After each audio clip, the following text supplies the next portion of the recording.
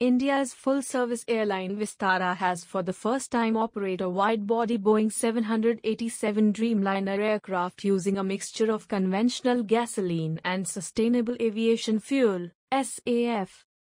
Other airlines have used SAF on domestic flights, but not on our wide-body aircraft. This is yet another significant for India in terms of clean technology and to prevent environment degradation.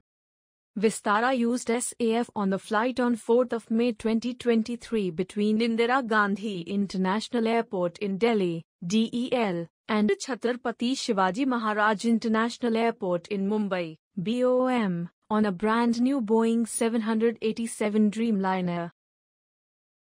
SAF used a blend of 17% SAF and 83% regular jet fuel, which cut CO2 emissions by about 10,000 pounds.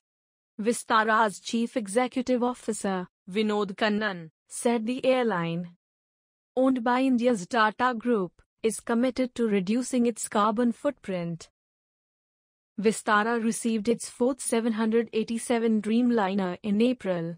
In fact, for the delivery of the aircraft, the flight from Charleston International Airport, South Carolina, USA, to Indira Gandhi International Airport, Delhi, was the first time an Indian airline has flown a wide-body aircraft utilizing sustainable aviation fuel on a long-haul route.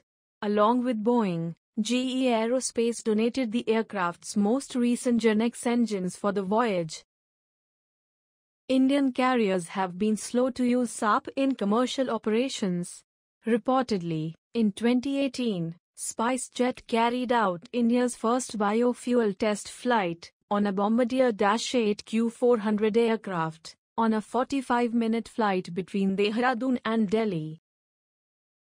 The Tata Group owns three major airlines, Air India, AirAsia India, and Vistara. Tata Group Airlines have signed Memorandum of Understanding, MOU, India's Council of Scientific and Industrial Research, Indian Institute of Petroleum, to cooperate and work on the research, development, and deployment of SAF.